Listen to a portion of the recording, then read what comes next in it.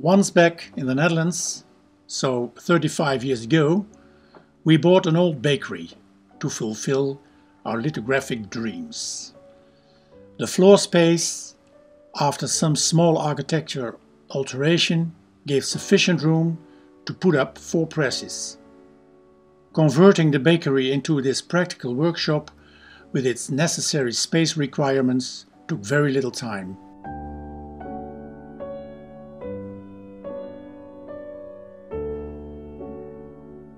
Once you have found king-size lithostones and of course a king-size press, you are able to enter into the world of king-size lithography. The first thing that you need from now on is a forklift. This is the one I work with. I constructed it together with a friend.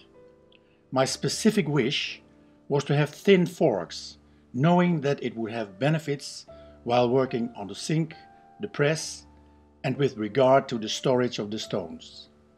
I will show you that in the films that will come in the next weeks.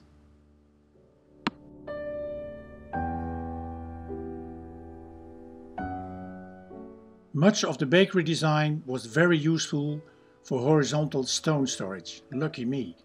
I was able to put large stones underneath already existing tables and shelves, as well as underneath my press. Due to that, I have good access with my stone lift in all corners of the workshop.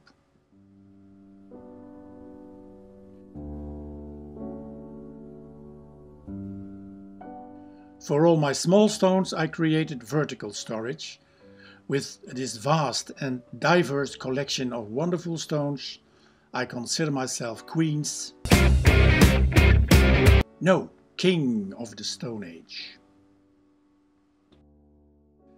Next week I'd like to deal with a subject which I consider closely related to the storage of stones. So I hope to see you then.